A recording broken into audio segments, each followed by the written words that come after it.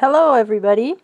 Here is the part for the Viennese musical clock song.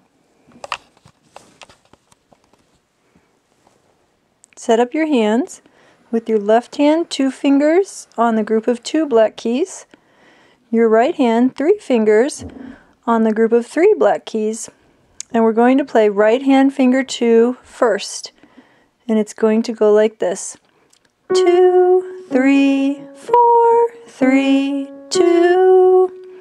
Back and forth between right and left hand, with right hand starting. Here it is again.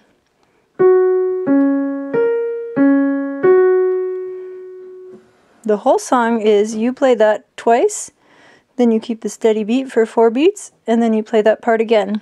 It goes like this.